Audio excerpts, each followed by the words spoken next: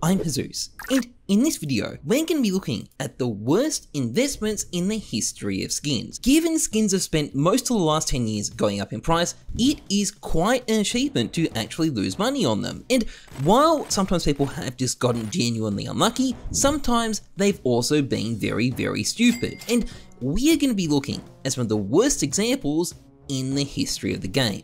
Let's get into things. Now, terrible investments can be a matter of perspective. For example, this is a guy called Roffle who sold a massive collection of Kato stickers back in 2019 for $250,000. That might sound like a lot of money, but today those same stickers would sell for $1.8 million. Now, you could look at this as $1.5 million lost, a catastrophic fuck up on par with Don Harchi selling his Bitcoin for $180, but at the end of the day, Roffle only bought the stickers for about 100 grand, and generally speaking, bad investments don't make 150% profit. But of course, not everyone can gracefully admit to cashing out too early like Roffle did. When some people do it, they proceed to have meltdowns on social media afterwards and start calling themselves a Giga Chad and label everyone who successfully profited off the investment an idiot, at which point you end up with much worse problems in your investment returns. But neither of these things are truly what you could call investment disasters. Investment disasters require you to actually lose money.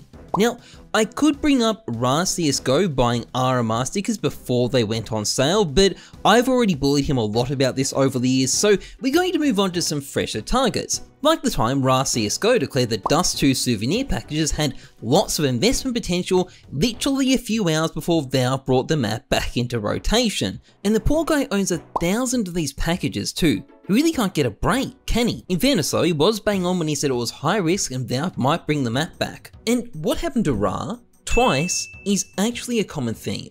When you invest your skins, you are relying on Valve not completely fucking you, but from time to time over the years, Valve will just completely fuck people. And sometimes they'll even fuck people by not doing something. Like when Blaine87, an OG community member, sold his Katowice 2014 stickers because he thought Cologne 2014 stickers were going to look better. You poor man. And by the way, at the time, that was not an insane decision. People had no idea we were about to get years of shithouse tournament stickers from Valve.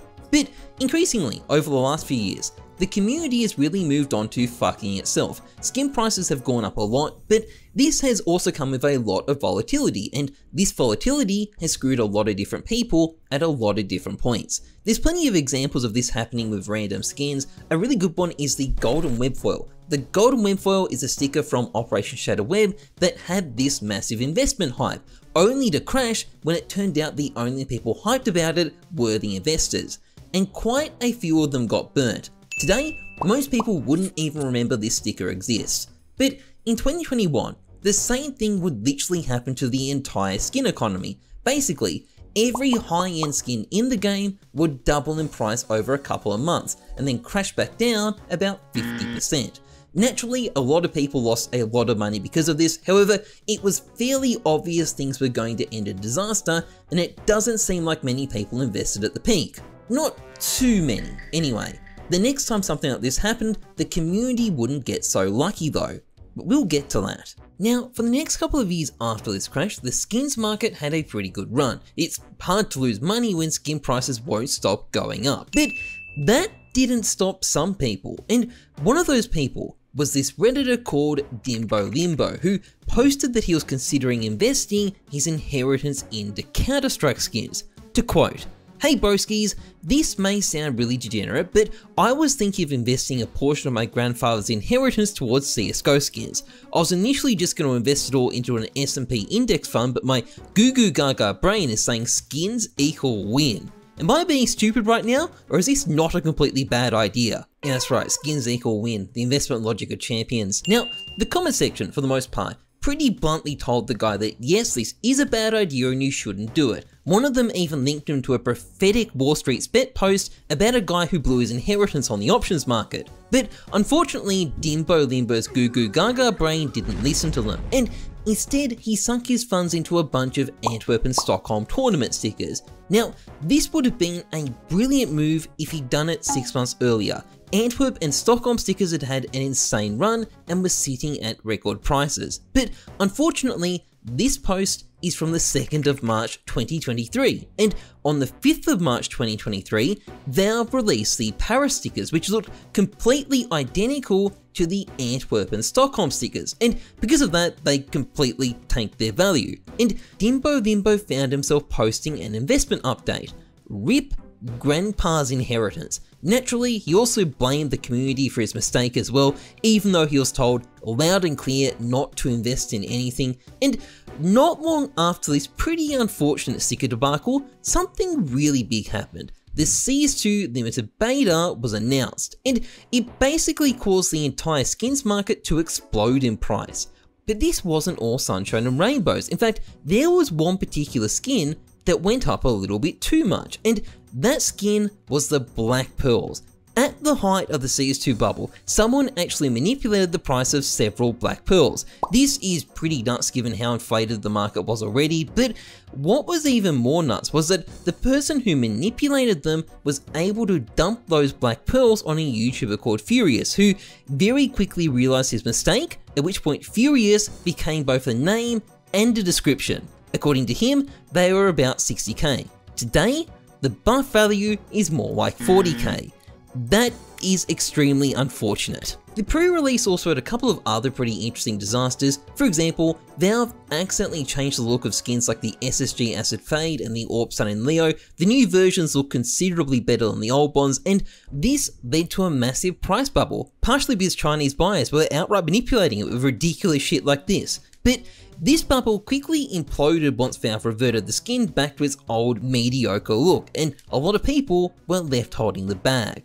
But it was when CS2 fully launched that the fun really got started, mostly because the full launch of CS2 was absolutely no fun at all. People panic sold a whole bunch of skins they've been hoarding, sending the market into a complete meltdown. And best of all, before the release, people had been basically flaunting their investments on social media, something which would very quickly age very, very badly. But as the saying goes, comedy is tragedy when it happens to somebody else. And one person who suffered a horrible tragedy was a trader called Dreps, who on the 2nd of September 2023 announced that he was investing in 15 factory new houses for $100,000 for Counter-Strike 2. This investment was looking pretty good until about 3 seconds after Dreps bought them, at which point the prices started going down.